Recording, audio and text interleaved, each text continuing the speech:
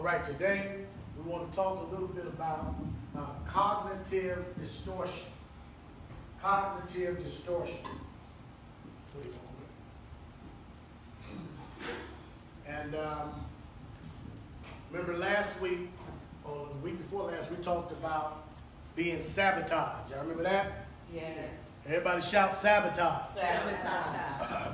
We as the people of the book, the children of Israel, we have been through a whole lot. Yes. And the nations that are around us have dealt with us very wisely. And we talked about being sabotaged. We talked about how the nations of the earth have sort of come all in harmony and confederacy together to try to hinder us from making certain connections, to making certain associations, keeping us apart so that the Eastern world can't connect with the Western world and the Western world can't connect with the Eastern world, and everything has all been done in an effort to keep us apart and separated from one another. Are y'all hearing that? Yes. So not only have we been sabotaged with those types of things, and we talked about COINTELPRO, we talked about the memorandum 47, I believe it was 47, 45, one of those memorandums where we talked about extensively about what they said about the nation of Africa versus the African Americans in the diaspora, not connecting, not joining forces together. Not only have they done all of those types of things, but they also have caused certain things to happen in our thinking and in our mind and in our function. Now, we need to know and understand that we have been here in America for how long? 400 years, right? We're coming up on the 400-year anniversary of us being in the land of our captivity. And what we need to understand and know is that we have experienced serious and severe trauma since we've been there. A whole lot of trauma has went on, and a whole lot of psychological games and a lot of things have been going on in our minds. Are y'all hearing this? Yes. And what we have to understand and know is that anybody that has dealt with trauma and has not dealt with their particular trauma, like the trauma of the transatlantic slave trade. Somebody say, well, you experienced the transatlantic. That was your ancestors way back then. But the Bible says that the life of the flesh is in the what? Blood. In the blood. The life of the flesh is in the blood. And there's certain genetic things that happen through trauma that gets transformed or translated in the blood. Yes. And it's passed on from generation to generation to generation, because the same blood that those of our ancestors had running through their veins is the same blood that we got running through our veins now. Yes. Are y'all hearing that? Yes. So nevertheless, the nations of the earth have dealt wisely with us, and they have dealt wisely with our minds. Now we're coming into the knowledge of the truth. The Bible says you shall know the truth, and the truth shall what? Set you free. Set you free. So when you begin to understand and realize that you have been lied to all your life, you've been lied to, there's been games that have been played on your mind all your life, and all of a sudden you come to this reality and understanding and start to understand who you were prior to the 400 years of slavery. When you begin to understand your history, your heritage, and understanding that this book called the Holy Bible is actually a historical book. It's a book that actually is talking about the children of Israel and the things that they would go through, things they would overcome. Life lessons are all throughout that book. And when you realize those people are actually connected to you, and there's some ancestry, there's some history, there's some blood there, we have to know and understand that that's a whole lot to handle and a whole lot to understand and a whole lot to come to truth with or understand or grapple with. That's why a lot of times when we tell our brothers and sisters who they have a hard time struggling with the idea that the Father love them. They have a hard time understanding that the Father has called them out of darkness into His. Are y'all hearing what I'm saying? That they have a hard time processing that they are special above all people. Hallelujah. That they have a hard time understanding and processing this whole idea that they have something that they were called to do that their ancestors didn't do, and that caused slavery to happen and all of the other things that happened to us while we were slaves. So today I want to talk about this whole word, or this concept of cognitive distortion, because there's a whole lot of cognitive distortion going on, and that's part of dealing with someone who has dealt with trauma. They go through these cognitive distortions, and we're going to get a very good understanding today. My hope and prayer is that we get a very good understanding on how we think and how we process information. All right, it's very important, and that at the end of this we can learn how to rethink how we think. Are y'all hearing this? Yes, sir. Proverbs 23:7, what did it say? For as he thinketh in his heart, so is he. For as he thinketh in his heart, so is he. In other words, the way you think is everything. That's true. The way you think is actually you. Yes. Are y'all hearing this? Yes. Every thought, every imagination, every idea, every concept that goes on in your mind, however you think about it, that's you. Yes. That's what you're going to do. That's what your life is going to be about. That's going to be the way you go. That's going to be what you like. That's going to be what you're going to do and how you're going to function in this world. Yes. As a man thinks in his heart, as you think in your mind, so is he. Philippians 2:5. Let this mind be in you. Let this mind, because the Most High understands and knows if they have your mind, then they get you too. Yes. Because you can't move forward if your mind don't tell you to. Right. You won't get out of the area of neutral.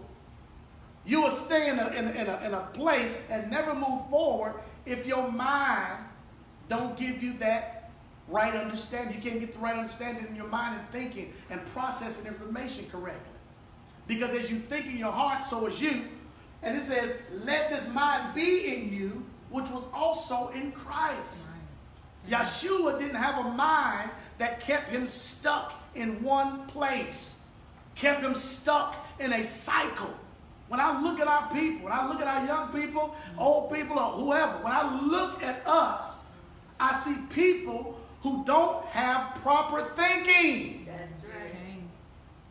The reason why your life can't change is because your mind ain't changed.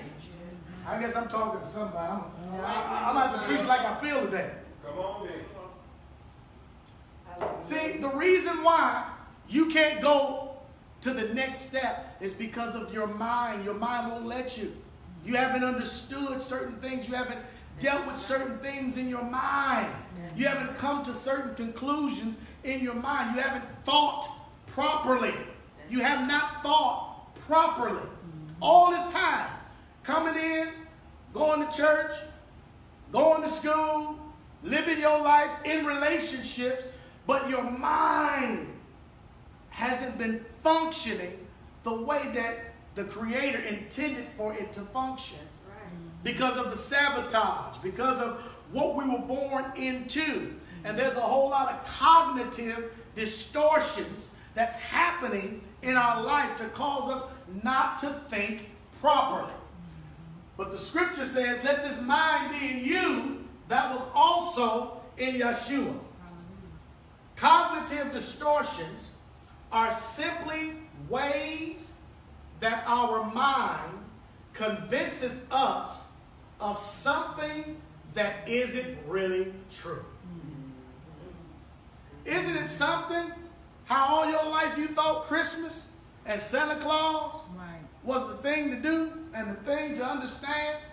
Isn't it something that all your life you thought the Easter Bunny and dying eggs had something to do with Yeshua dying on allegedly Friday and getting up on Sunday? They got all that mixed in. Yes. And all of those things cause a what? A distortion. Because you've been deceived so long that it's hard for you to come out of that deception. The Hebrew word, nakash, means we've been guided into darkness. And because you've been guided into darkness, ain't nobody came to get you out of the darkness to bring you into the light of truth. But that's what we're here today to do. We're here to lead you by the hand out of darkness into the marvelous light. Hallelujah. Hallelujah. See, that's what Satan's job is. His job is to lead you into the darkness and lead you right there. Yes, sir. And you're in the darkness trying to make decisions. Yes. You're in the darkness trying to make positive choices. Yes. You're in the darkness trying to finagle your way in the darkness, and there's no light around. And the light that I'm talking about is the light of truth. To lead you out of this darkness. But that's what we're here to do and speak to you today. We're here to lead you out of this darkness and give you the light of Yahweh's word, because Yahweh's word is the truth. Hallelujah. And it's the light that you need that's going to get you out of what you're in. Hallelujah. Hallelujah. So cognitive distortions are simply ways that our mind convinces us of something that isn't really true. You're in a relationship. Yeah, she liked me. Yeah, he likes me. Well, how do you know that's the truth? Right. Y'all hear that? Yes. We're going to talk about it. We're going to find out some truth to that. Cognitive distortions. These inaccurate thoughts are usually used to reinforce negative thinking and emotions. Cognitive distortions. When I talk about this, you're going to start identifying yourself, and you're going to start identifying a whole lot of other people that you know their thinking is distorted. These thoughts usually reinforce negative thinking and negative feelings. Man, I can't never get no break in life. It's always something that happens to me. Every time I make one step forward, I get knocked back by 4 or 5 other steps, and I'm right back in the same place. I can't get a break. These negative cognitive distortion, it makes you question, well, where is Yahweh at? Where is he at? Where was he at when I was being abused? Where was he at when I was going through? Where was he at when my father died? Where was he at when my mother did those things to me? Cognitive distortions reinforce negative thinking, and it gets your emotions involved to where you believe that these things are true. As a man thinketh in his heart, so is he. All you see is the gang life, the thug life, being a pimp. That's all you got in your mind.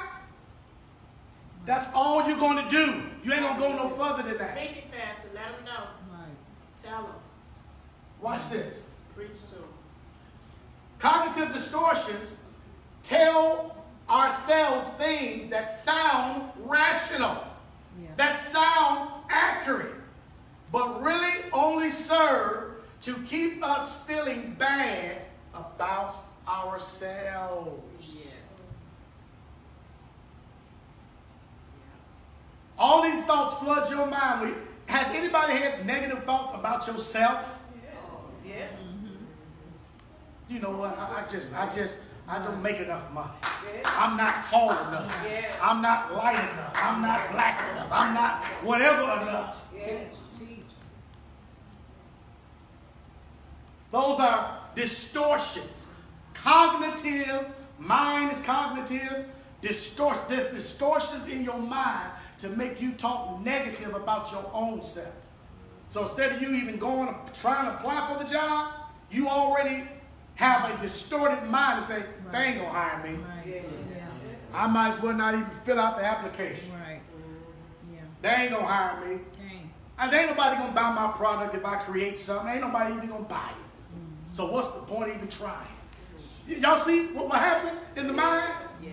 You disqualify your own self. Yeah. Cognitive distortions. Genesis 2 and 7. What did it say? And the Lord God formed man of the dust of the ground, and breathed into his nostrils the breath of life, and the man became a living soul. And the man became a living soul. This is the creation, back over in Bereshit, of how man was created. The Bible says that he scooped us out of the dust of the ground. But even though he scooped us out of the dust of the ground and made our outer shell, which is this body, the body was still laying there without any life in it. Right. The life came in when he breathed into his nostrils the breath of life. Then that being that he created, that shell he created that was scooped out of the ground, that image, that body part, when the Father breathed, Yahweh breathed through the nostrils the breath of life, all of a sudden, this man that had been created and scooped out of the ground, all of a sudden became a living flesh, a living soul. Everybody say living soul. A living soul. He became a living soul. That's going to be very important for you to know. You are a living soul. Somebody say, I'm a living soul. I'm a living soul. Come on, say, I'm a living soul. I'm a living soul. Each and every one of you are living souls.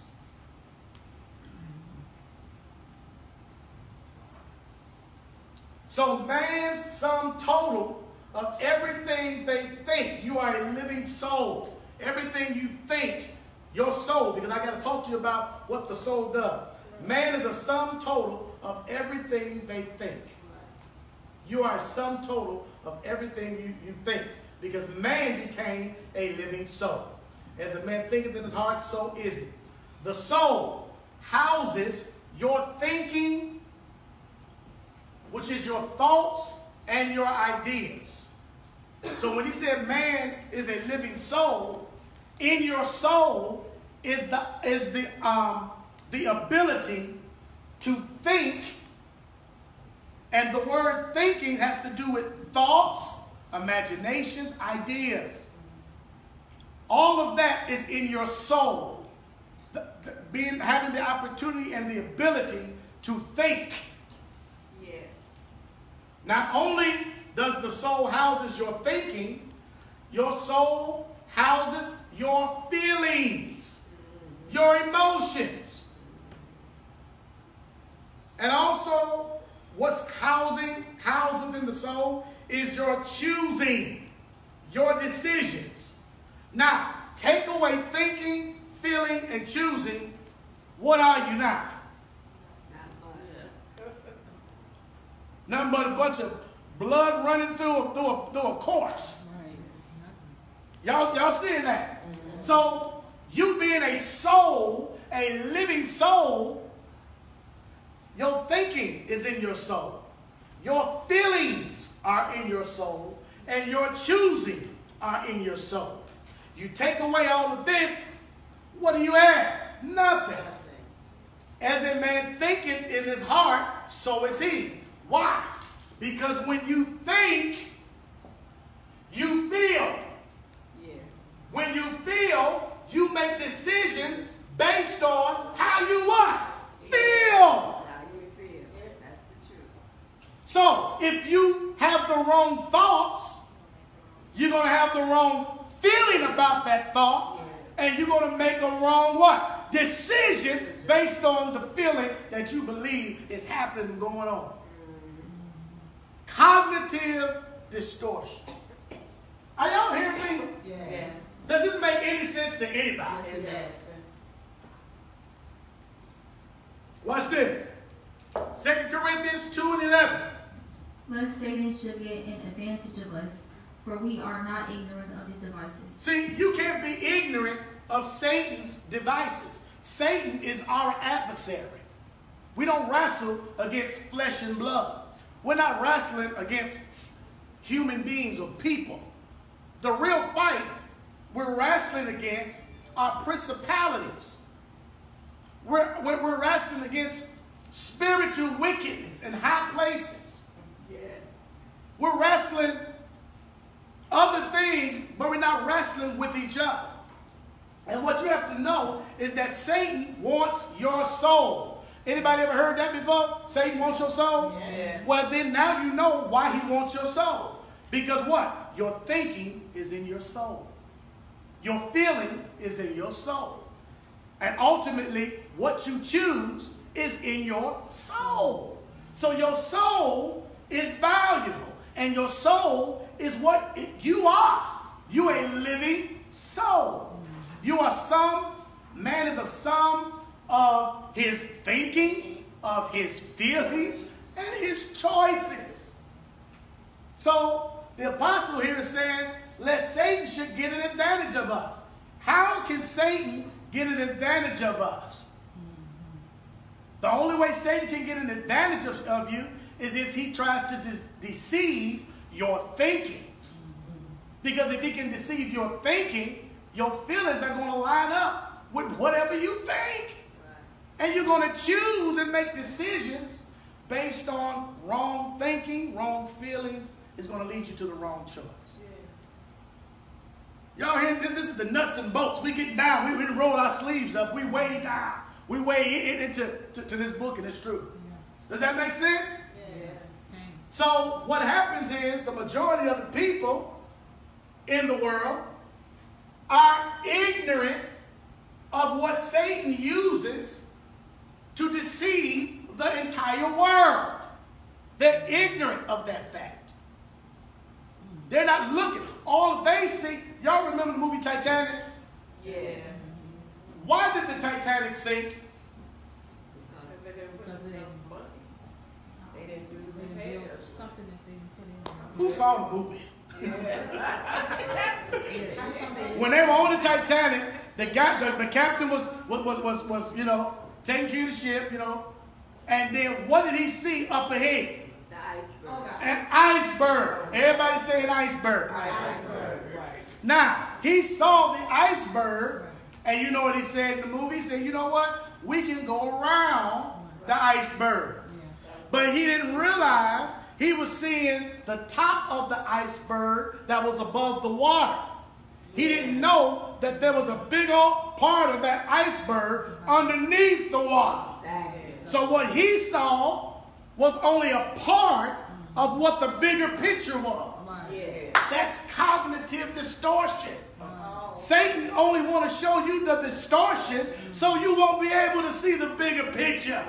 Y'all got a bigger picture for your life, but you just stuck with the distortion where you can't go forward.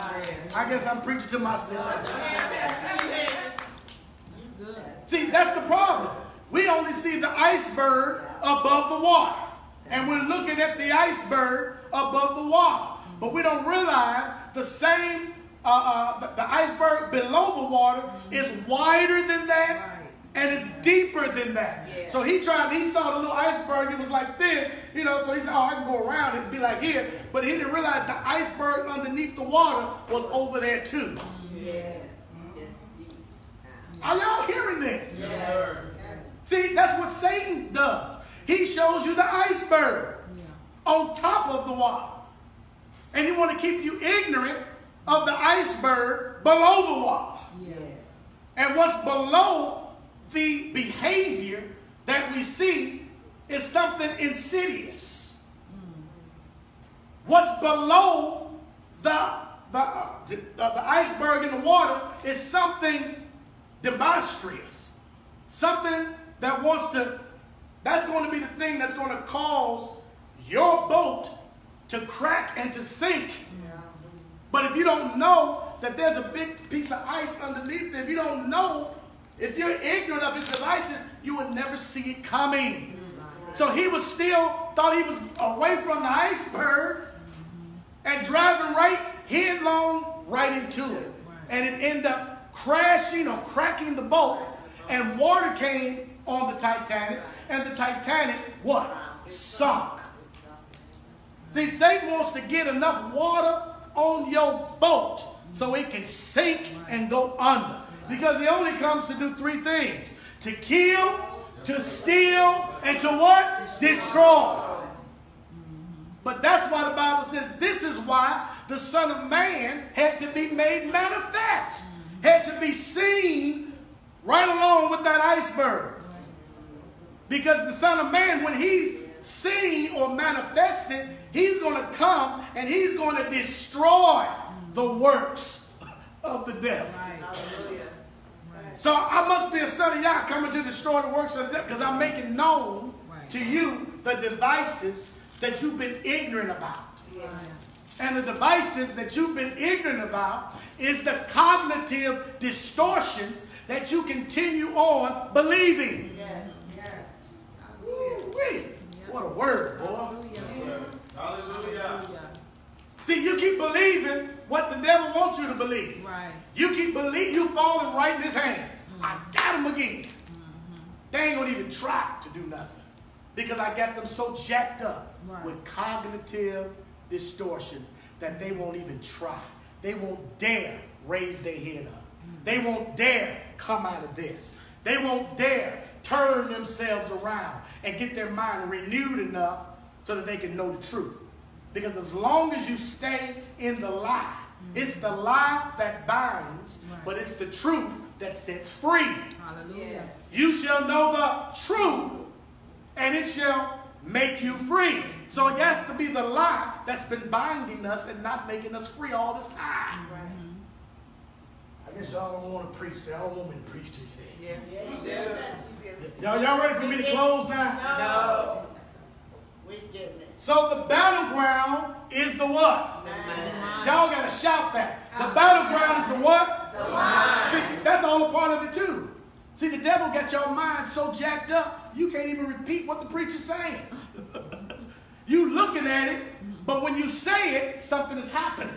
Yes. You don't realize it because you're ignorant of the Satan's devices. He don't want you to say nothing. He don't want you to repeat nothing I'm saying. But when you say it, that's when it's going to get into your hearing. Yes. Faith comes by Hearing. It don't come just by you hearing me talk. Right. It comes when you start talking to yourself. Yes. Hallelujah. Hallelujah. Yes. I just said something huge. Faith don't come just by hearing me talk.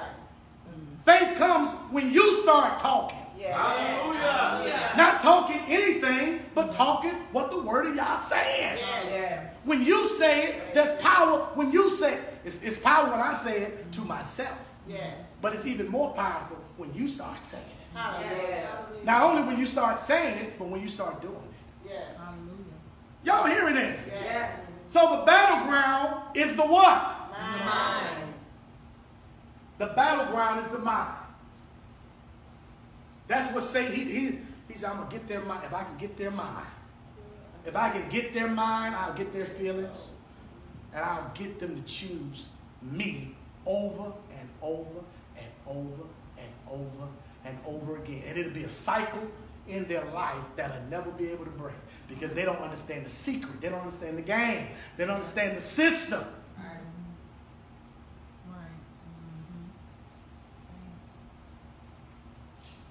Revelations 2 and 9. Let me prove it to you. And the great dragon was cast out, that old serpent, called the devil and Satan, which deceiveth the whole world. So this is letting you know that this great dragon was cast out. The old serpent called the devil and Satan, which did what? Deceived. Some of the world. All.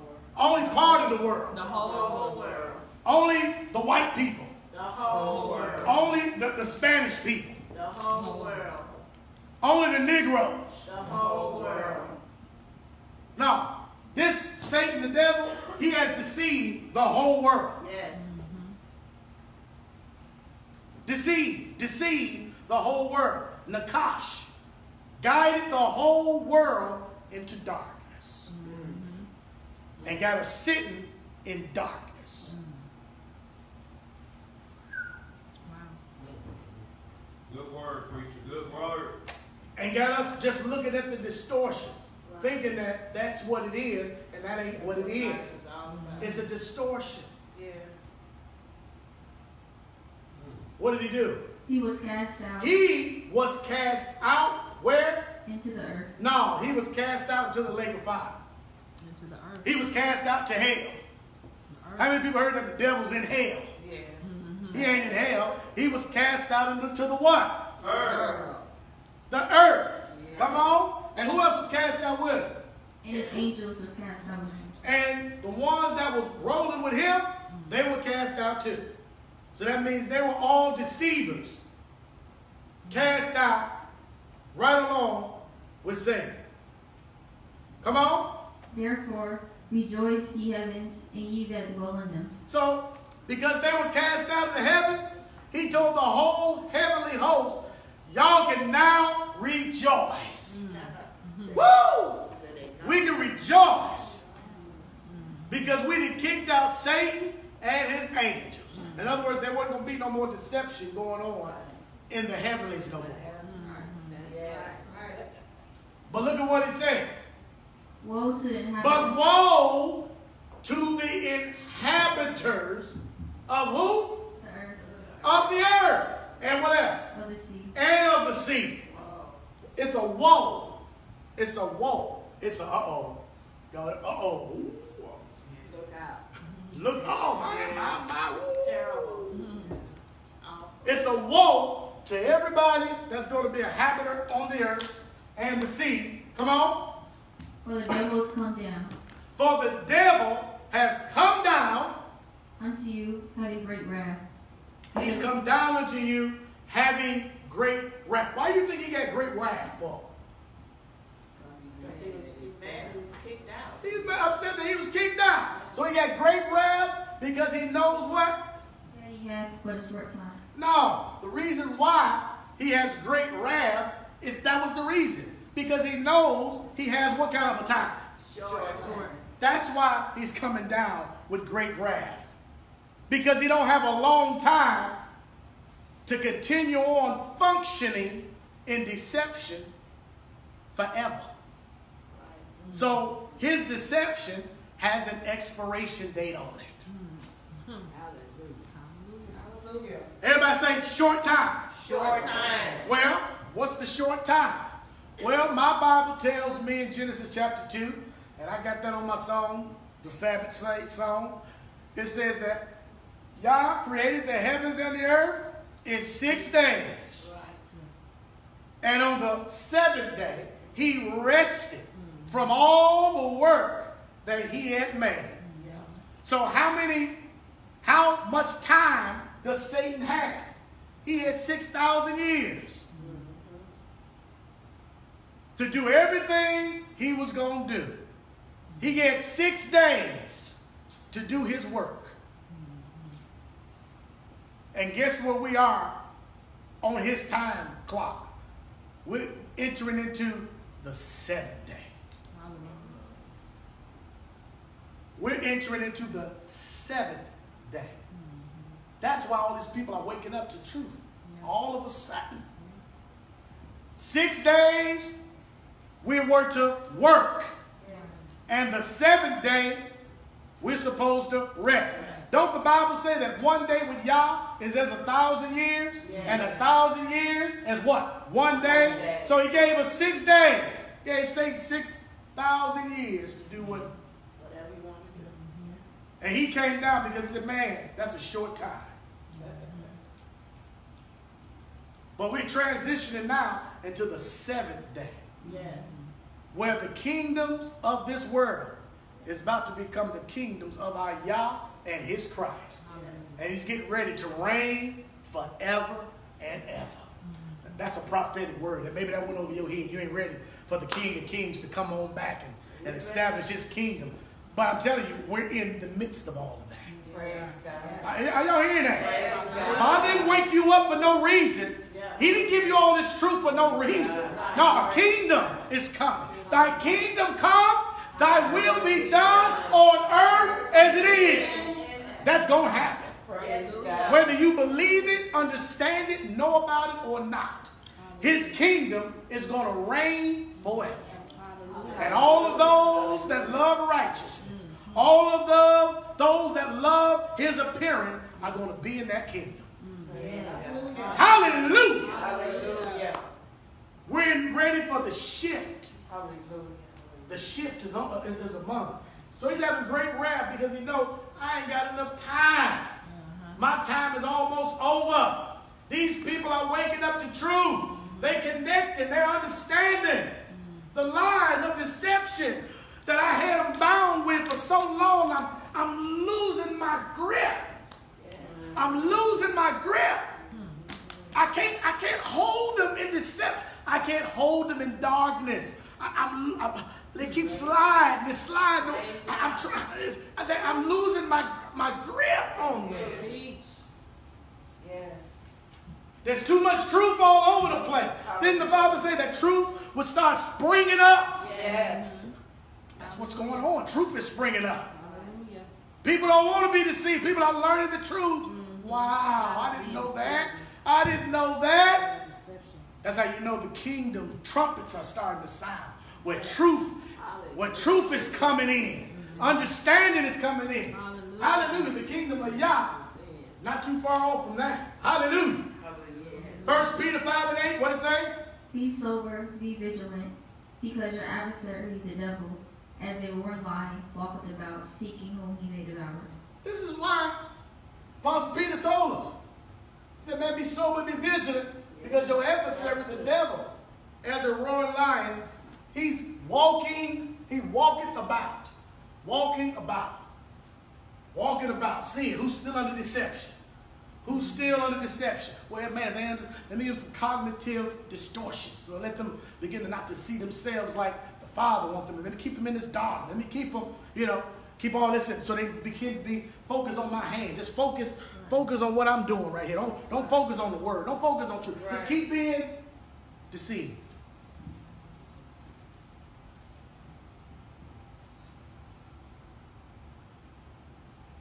These are some of the cognitive errors. Magnification and minimization. What that means is exaggerating or minimizing the importance of events. One might believe their own achievements are unimportant or that their mistakes are excessively important. Anybody here ever made a mistake before? Lift your hand. You made a mistake? Have you ever focused on your mistake so long where you couldn't get no kind of relief from it? You kept on focusing on, I just made a mistake. Oh, I wish I wouldn't. I don't even need to live no more.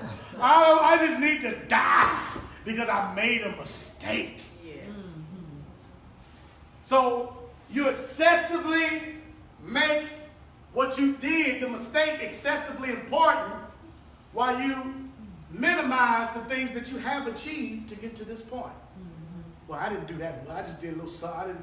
Ain't no big deal. Ain't no big deal about what I did or how I took some initiative. Y'all hearing that? That's part of some cognitive errors. Minimizing and magnifying. Catastrophizing. Making everything catastrophic in your life. Seeing only the worst possible outcome of every situation. I know y'all know somebody like that. All they do is see the worst thing in every situation. Man, the house is on fire. No, it's just smoke in the kitchen. But you saying the whole house is on fire. Get out! You making it bigger than what it is. You got a little pain in your elbow, but my whole body. Oh, God. Everything hurts. all the way down to my toenail. Yeah. Come on. Seeing the worst possible outcome, they're going to take us. Yeah. They're going to handcuff us. Oh, it ain't going to be pretty. Making it something catastrophic. That's part of cognitive errors. Overgeneralization. Making broad interpretations for a single or few events. I felt awkward during my interview. I am always awkward. Now, you really awkward all the time. No. Man, I did a dumb answer. I gave a dumb answer. Boy, I'm just dumb all the time. No.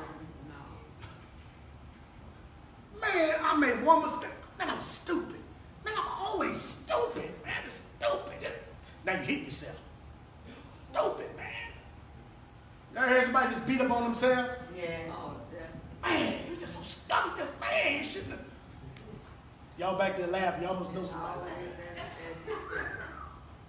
Overgeneralization. Magical thinking. Another cognitive error. The belief that acts will influence unrelated situations. I am a good person. Bad things shouldn't happen to me because I'm good. I don't do nothing wrong. I got it going on. Everything I touch turn to gold. Therefore, goodness is only going to be in my life only. And that's the way I'm going to think all the time about every situation, everything. They call that magical thinking. That nothing ever bad is supposed to happen to you.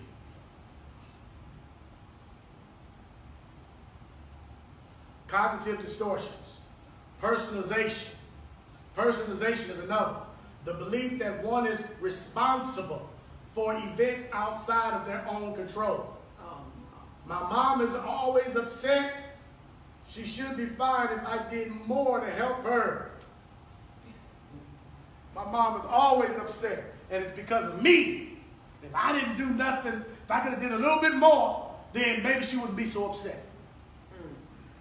Making everything about you personally. Take it on. They talk about putting more on you than what you're able to bear. You're just putting extra burdens on yourself. Is this speaking to somebody here?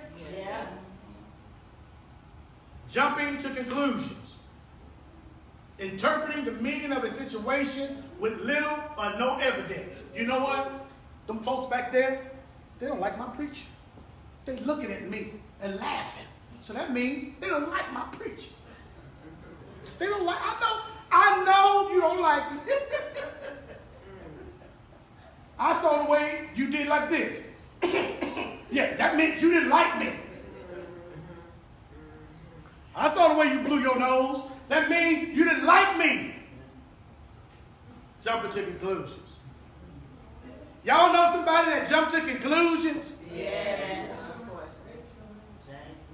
You ever do that personally? Jump to conclusions? Yeah. You know what? They talking about me. Yeah. Oh, they doing me wrong. They don't like it. They don't like me. They talking about me. They always got something negative to say. Well, did they say something? No, but they looking at me. Right. I was literally driving down the street in Chicago, and some people across the street looked at me like this. Like, what's up? What you want to do? They were telling me what I want to do. That's pathetic. And I'm like, why are they doing that looking at me? Now, what if I would have took it the wrong way, right? Right. Oh, let me tell you what I'm going to do to you. Boy, I'm cop. Now, what's up? Now we got a fight on our hand, right? Literally, I was driving down the street, and I blew the horn at the car in front of me because the light was green. And the people thought that I was blowing the horn at them. They jumped to conclusions. I wasn't even thinking about them. Know somebody like that? Yeah. That's a cognitive distortion. Now you got the word for it. Mind reading. Interpreting the thoughts and beliefs of others without adequate evidence. She would not go on a date with me. She probably thinks I'm ugly. because she didn't want to go on a date. She probably think I'm ugly. Mind reading. You reading people's minds. I know what you're thinking. I know what you're thinking. You don't know what nobody's thinking. No, you don't. This is a good word? Yes, it is. Thank you, Pastor, for it. Yes. I need that. Cognitive distortions. Yes. Mine is just distorted. Fortune telling. The expectations that a situation will turn out badly without adequate evidence.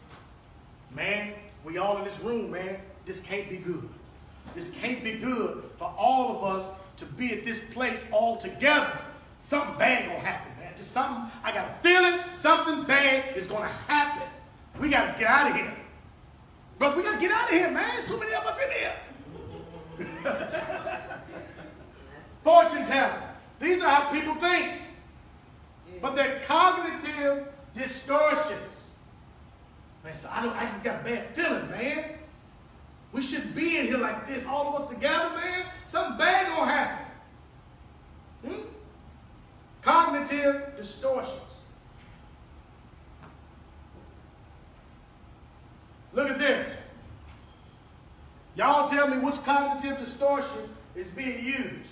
This guy is thinking, how am I going to tell my boss that my project will pass the deadline? So he's thinking about that, and they're two together. This is what she's thinking. He hasn't spoken in 2 minutes. Oh my God, he hates me, and will he split up with me tomorrow? So what kind of cognitive, the ones we just went over, what is she doing? Jumping to conclusion. Magnifying the situation, ain't she? But what is he thinking about? How am I going to tell my boss that my project will pass the deadline? And she said, man, this guy ain't spoke to me in 2 minutes. In 2 minutes. And all of a sudden, he gonna speak up with me. He don't want to talk to me. He don't want to be with me. Ridiculous. That's the cognitive distortion, man. Which one is it, though? Mind read, she's trying to read his mind? Yeah. See, a lot of times people read your body language. See, I read your body language. You did your arms like this, so that means you're not into what I'm talking about. Right. And that could be true. You might not be interested in what that.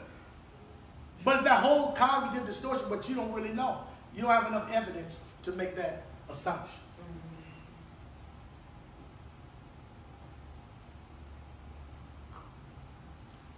Emotional reasoning. Emotional reasoning. Because again, the Satan puts thoughts in your mind, and then he tries to get you to feel a certain way about the thought. And every thought, you're going to have a feeling with it. And he's going to keep putting thoughts in your mind until you have the right feeling that he wants you to have about whatever the situation is.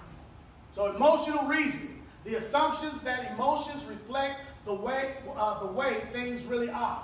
I feel like a bad friend. Therefore, I must be a bad friend because that's the way I feel. I feel like, this place of the ark is just too much confusion. So because I feel that way, I guess my feeling must be right. I feel uncomfortable. So because I feel uncomfortable, that must be right, my feeling. Y'all hearing that? Yes. But all it is a cognitive distortion. Ooh-wee. I'm preaching better than y'all saying hallelujah. Hallelujah. Disqualifying the positive. Recognizing only the negative aspect of situations while ignoring the positive. You might receive many compliments, but you only focus on the single piece of negative feedback that you got. So I can say all day long, hey, that's a nice outfit. You did a great job on that project or that assignment. But, next time can you, whatever the negative is. But if you could only, next time, if you could have typed out another page, if you could only gave me 3 more paragraphs. Instead of you focusing on the positive things that I did say, You only focus on the negative thing I say. Right. Yeah. And you disqualify. He just only telling me that to just make me feel good.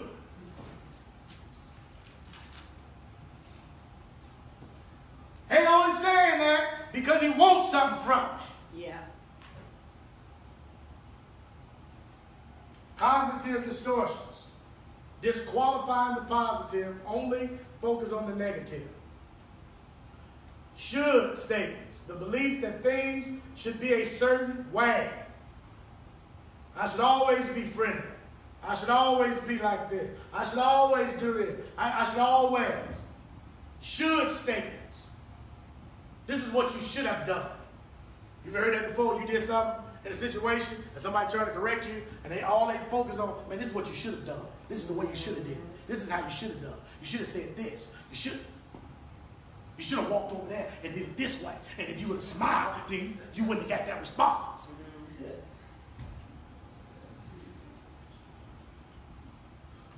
If you'd have been there on time, if you'd have got out the bed when I called you the first time. Yeah. But you laid there, and you laid there, and you laid there.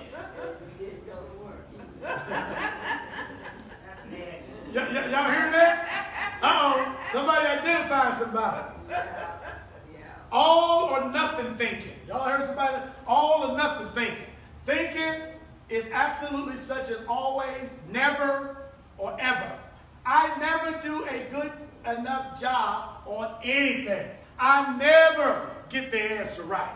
I ain't never won nothing before. Y'all hear people talk like that? Yeah. Yes. It's all or nothing. All or nothing. That's a cognitive distortion, a cognitive error in how you're thinking. And we have to change that. Let me show y'all this video. And I want y'all to see the cognitive distortions in the way this man is thinking.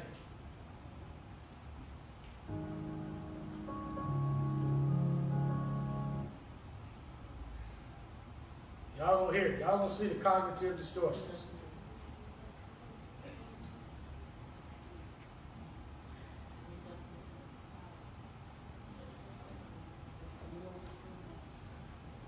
Watch this. It would kill you not to be so funny all the time. That's all I'm asking. This woman thinks I'm very funny, and now you're going to be funny, so what am I going to be? I'm going to be a short, bald guy with glasses who suddenly doesn't seem so funny. Reverse that. All right, go ahead. Yes or no? It would kill you not to be so funny all the time. That's all I'm asking. This woman thinks I'm very funny, and now you're going to be funny, so what am I going to be? I'm going to be a short, bald guy with glasses who suddenly doesn't seem so funny.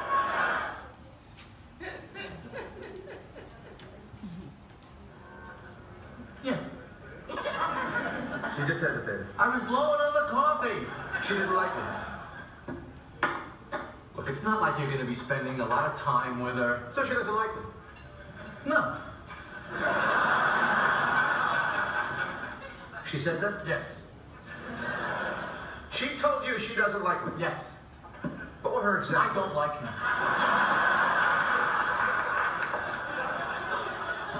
George, frankly, I'm getting a little tired of hearing about her. I want to know what I did to this woman. Well, what, do you got a little thing for her? No, she's going out with a friend of mine. It's only courteous that we should try and like each other. Well, what difference does it make? Who cares if she doesn't like you? Does everybody in the world have to like you? Yes! Yes! Everybody has to like me. I must be liked.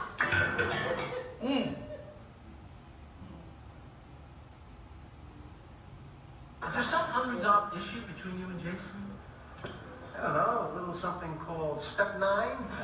Instead of an apology, he was bebopping and scouting all over me. I'm not sure what you want me to do. Well, aren't you the boss? Well, I think you should drop him down to Step 2. Admit there's a higher power. Let him chew on that for a while. You know, George, I think I can help you. We're having a meeting tomorrow. Why don't you just come by? Oh, that's more like it. Thank you very much. Start. Welcome to Rageaholics Anonymous. What? Rageaholics? George, this can help you. Hey, I am not here for rage. I'm here for revenge. Excuse me. We have a no yelling policy. frequency of these meetings. Excuse me. Am I talking to you, Pinhead? Am I? Please don't call me Pinhead. I'm losing it. He took you to Rageaholics. Why? Probably because this whole universe is against me. You got a little rage. And now they want me to bottle it up. It makes me so mad.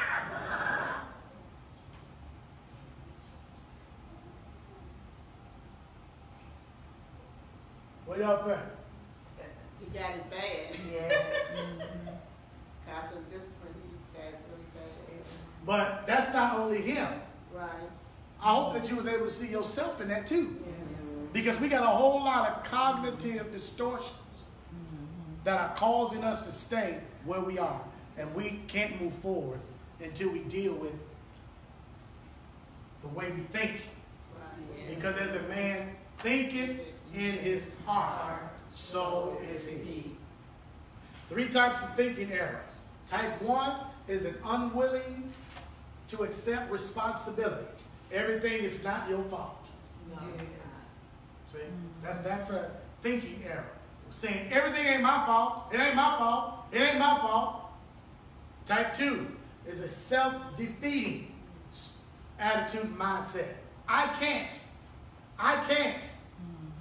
It hampers your personal growth and self-esteem. The first one doesn't allow you to be accountable when you're unwilling to accept responsibilities, number 1. And number 2, a self-defeating spirit, I can't, mindset, I can't. And then the third is a narcissistic type of a mindset where all you focus on is me, me, me. Focus on myself without thinking of others. It's all about you.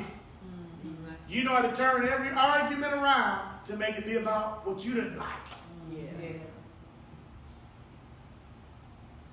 Can you see yourself unwilling to accept responsibility? You refuse to accept any responsibility for your actions.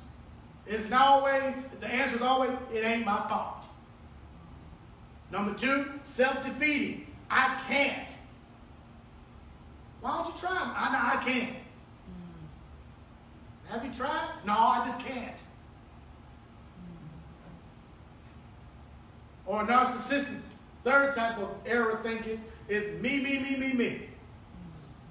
And everything is about me. So we must rethink the way we think.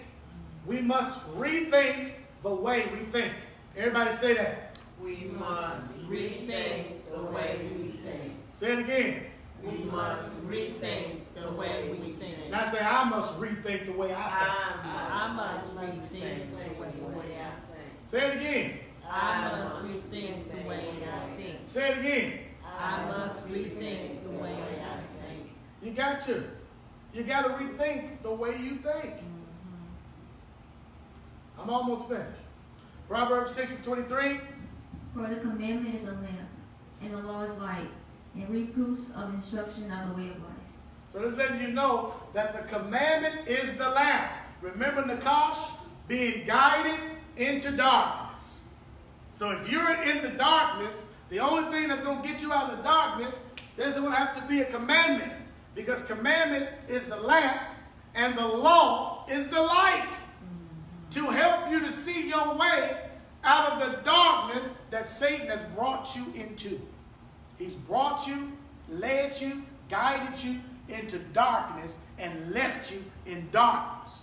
So now the commandment, which is the lamp, and the law, which is the light, has to come in and begin to show some light on your situation so you can find a way out. And reproof of instructions are a way of life. Because in here, you're going to be reproved, you're going to be corrected, and you're going to be rebuked. We see some behavior and some things that you're slipping on and ain't going the right way, and it comes back, and we find out about it, know about it, and we can clearly see it's evident on your life. You're going to be reproved, you're going to be rebuked, and you're going to be corrected, whether you like it or not. Y'all hear it? Yes. Because instructions are what? A way of life. I remember being a young man, and I used to hated to be corrected. When I was a young man, 16, 17. Didn't want nobody telling me something. Man. Until I made a mistake and said, well, why didn't nobody tell me? That's what they do. I didn't know. See? Then once I understood, oh man, instructions are a good thing. That could have saved me that pitfall. That could have saved me that extra money. Instructions are a way of life. And I love to embrace instructions, especially from people who are wise. That's it. Not from people who are trying to control you and manipulate you and to make you do something they want you to do. Y'all hearing that? Yes. Now, I ain't talking about that kind of advice. They can save that advice for themselves. I'm looking for the advice that's going to lead me into life and not death. Hallelujah. Hallelujah. Proverbs 1:19-9. What did it say? Wherewithal shall a young man cleanse his way, How can a young man cleanse his ways? by taking heed thereto according to thy word. By taking heed to the word of Yah, to taking heed to what the book is saying, to taking heed for somebody who's wiser and skilled in the word of truth can give and present to you. That's how a young man is going to be able to cleanse his ways. And we have a lot of young men in here. The only way your way is going to be cleansed is that you begin to take heed. You listen, you consider, you reflect, then you do. You got to do. Don't forget to do. Don't just reflect and meditate and ponder. No.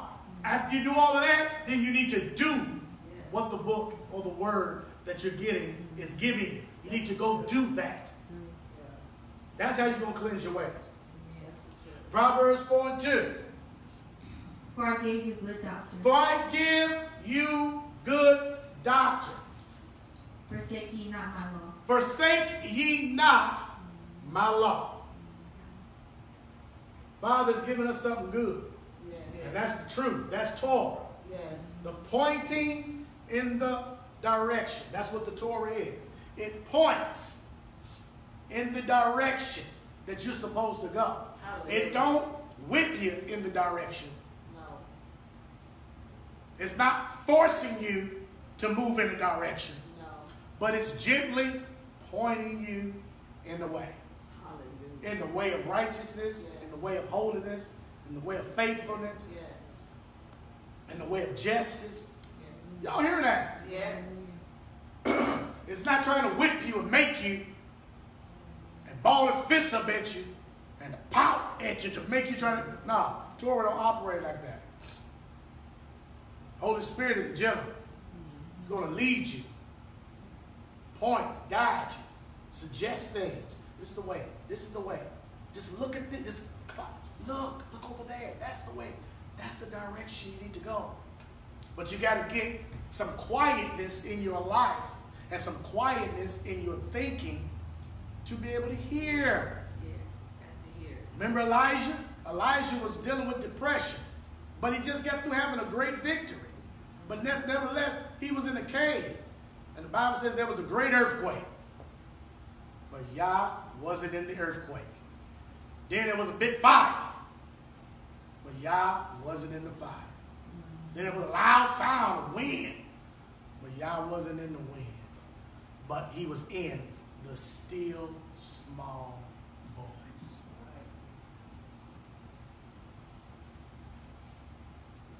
That's how the Father comes up. He shows up in the stillness, in the small voice, leading you, directing you.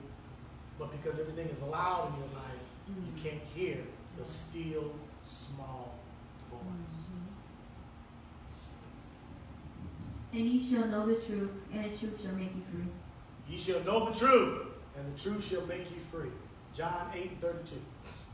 Romans 12:2. And be not conformed to this world. And be not conformed to this world.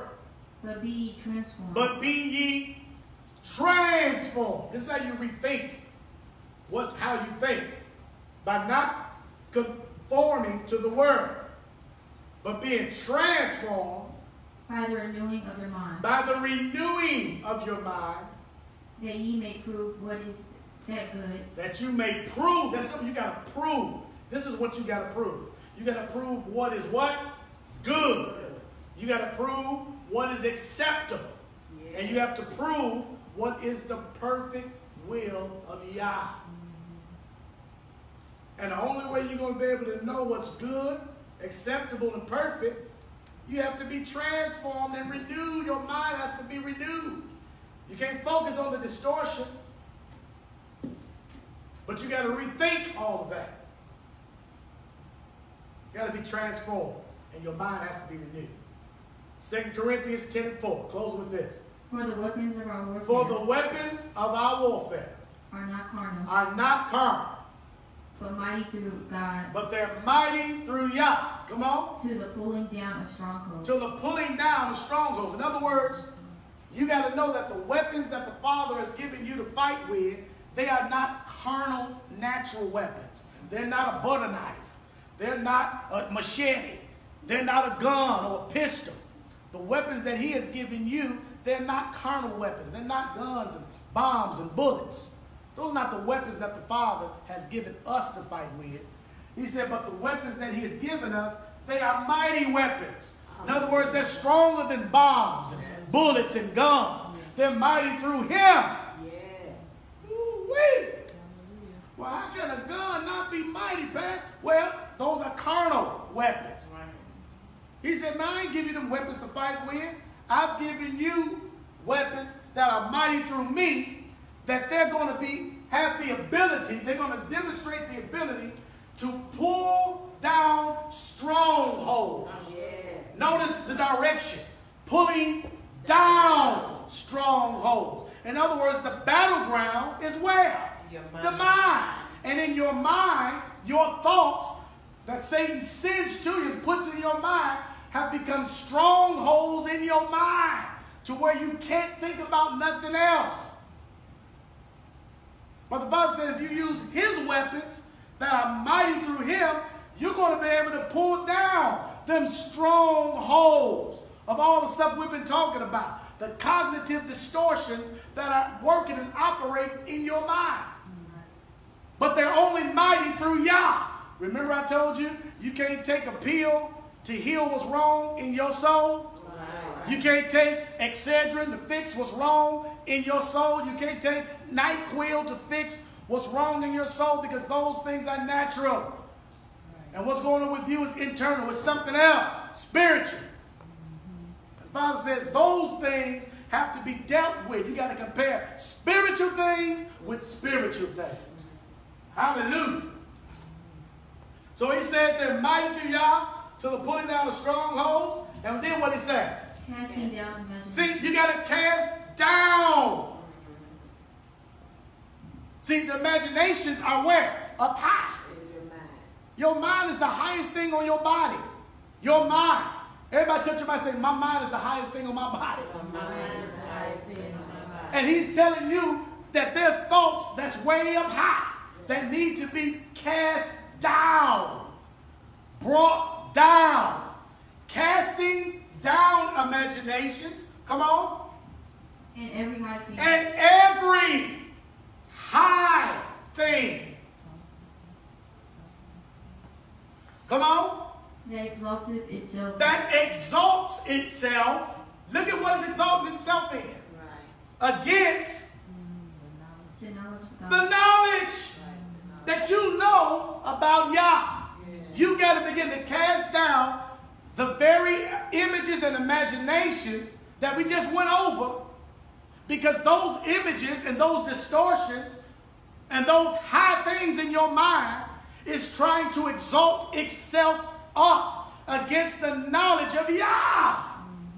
It's trying to tell Yah's knowledge, sit down, Yah's knowledge, because our knowledge is greater than yours. It's coming up on the knowledge that you know about the Most High. And he says those thoughts and those high things that's trying to raise up on Yah's knowledge, you got to bring them down. Right.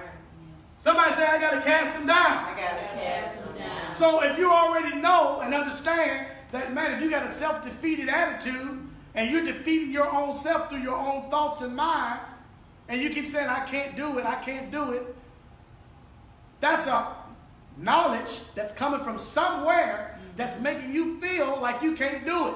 And that's the very thoughts that you have to begin to cast down. By saying, no, I take authority over this attitude and this thought and this mindset, and I cast it down. This is not what the book told me. The book told me that I can do all things through Christ that gives me this victory. But this thought in my mind, so you got to confront the thought. Hallelujah. You got to confront the thought. And sometimes you got to be loud to confront it. Yes. You got to hear your voice. You can't fight thoughts with thoughts. Y'all, I know y'all have done that before. You keep thinking negative, and you're sitting there thinking negative, and this is what some of you do. And you fighting thought with thought. Yeah. You just fighting in your mind. Ain't nothing happening. The thought is still dominant. You got a lustful thought in your mind, and you try to think about something else. You think about basketball. You think about football. Let me think about something else. Anything but that thought. Let me think about something else. And you fight thought against thought. And guess what? The thought ain't going nowhere. You know why it ain't going nowhere? Because you're not casting it down. The only way to cast it down, you got to use your mouth and your voice. Your voice has to be heard in your hearing. Because faith comes by hearing. So you got to say, no, thought of lust. I take authority over you.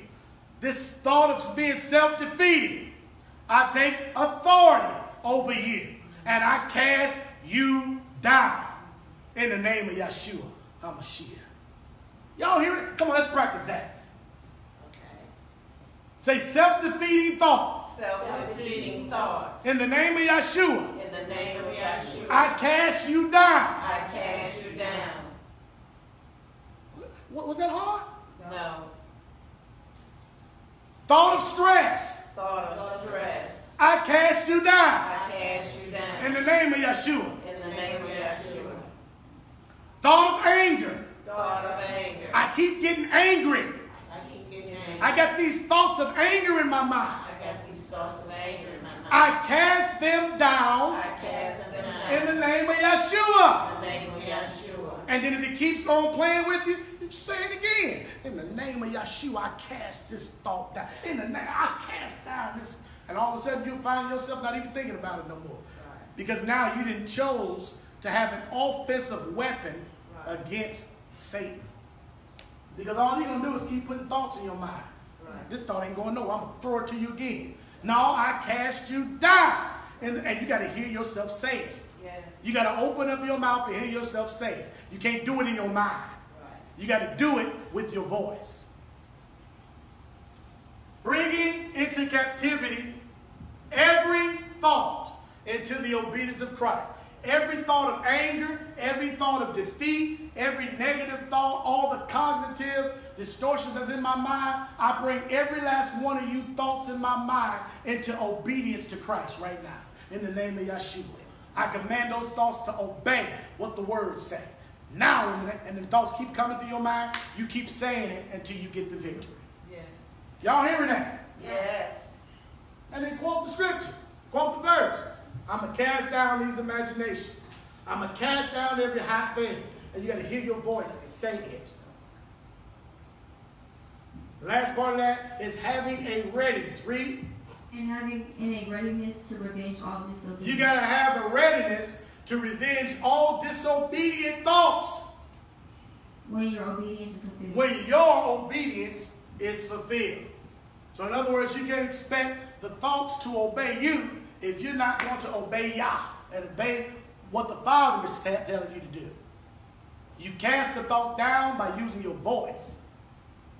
And you may have to go get away from people. Hold on. Yeah. Give me about 5 minutes.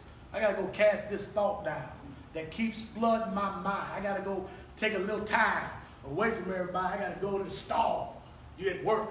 And I got to cast this thought down. I got to go outside for a minute. You just see them guys taking them smoke breaks outside? Well, I got to go take a casting down this thought break. Yeah. I got to cast this thought down because my voice has to be heard so these thoughts in my mind can hear my voice saying, come down. Y'all hearing that? Yes. Sounds kind of different, don't it? Yes. But I guarantee it works. I guarantee it works. I've been doing it for all my life, and I know it works. I've been doing it for a very long time. All right, last scripture, last verse, we close with this. Philippians 4:8, what did it say? Finally, brother.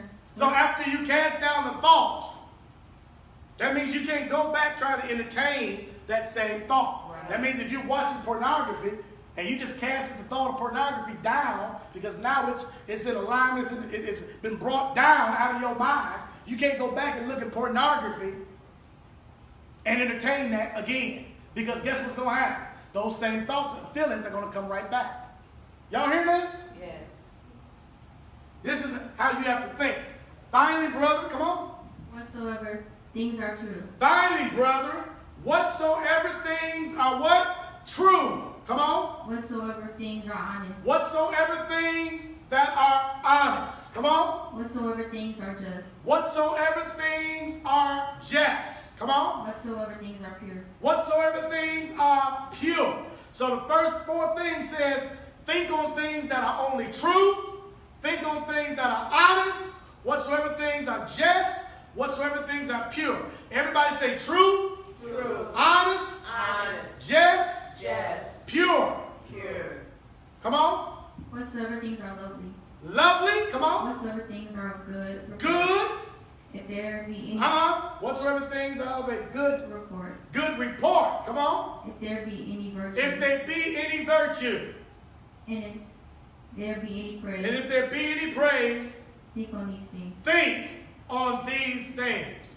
So again, he wants you to think on things that are true, things that are honest. Do y'all got any true thoughts to think about? Anything that's the truth? Yes. Okay, his word is the truth. You got anything to think about that's honest? Yes. That's truly honest? Yes. You got anything that you can think about that is for justice and for righteousness? Huh? Yes. What about things that are pure? Yes. What about things that are lovely? Yes. And of a good report? Yes. He says, think on those things. That's how you think. So, let's do a quick test. If I think on things that are true, and think on things that are honest, and think on things that are just, and think on things that are pure, what's my feelings going to be like? Good. They're going to be peaceful. It's going to be everything how I'm thinking. Yeah. I'm going to start feeling truth. I'm going to start feeling honest. I'm going to start feeling just. I'm going to start feeling pure. I'm going to start feeling lovely. And I'm going to start feeling good.